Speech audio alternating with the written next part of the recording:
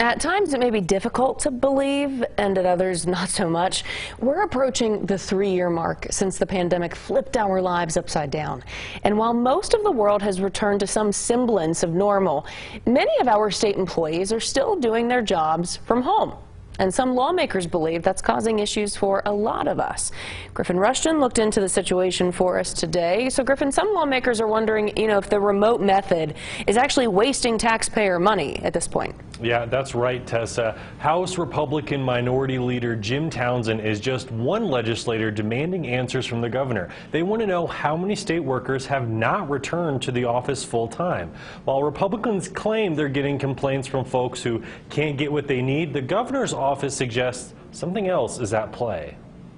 This is going on all over the state, and it needs to stop. New Mexico House Minority Leader Jim Townsend says it's time for the state to decide if the pandemic is over or not. President Biden, he did away with the pandemic the other day, and New Mexico needs to get caught up and get back to work. In a letter to Governor Michelle Lujan Grisham, Townsend and fellow House Republican leaders Rebecca Dow and Rod Montoya suggest the number of state employees still working from home is making it harder for New Mexicans to access critical public services. We have been inundated with calls from constituents all across the state, from MBD to tax and rev, health care. People are not satisfied with the fact that when they call the state office, no one's there. They claim only 40% of the nearly 22,000 state employees have returned to the office full time. But a spokesperson with the governor's office says payroll data shows 65% have gone back full time and another 10% are working in person at least 3 days a week. So why isn't anyone picking up those calls? Like all employers, we have an issue right now with being able to fill positions to recruit and retain workers. Back in July, state leaders said the labor shortage was affecting them just like thousands of other businesses. And Townsend admitted that could be part of the problem.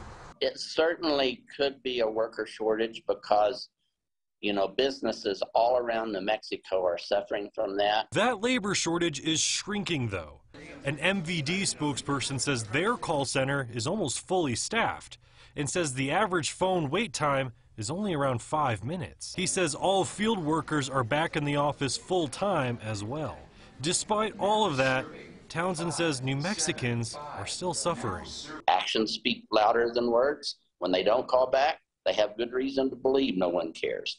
And, people in New Mexico are hurting right now.